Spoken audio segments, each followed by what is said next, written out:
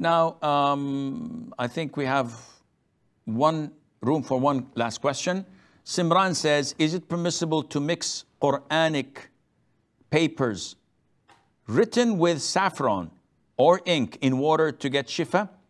If so, is there any evidence to it? This was reported by the Salaf, by some of the Tabi'een, that whenever they had an illness or they feared something to be black magic or evil in a person, they used to write the verses of Ruqya with saffron on a plate and then wash the saffron with water and mixed with that writing with the water and make the patient drink from it, and it's like giving him ruqya. This is permissible as it was done by some of the tabi'een, and Allah Azza wa Jal knows best.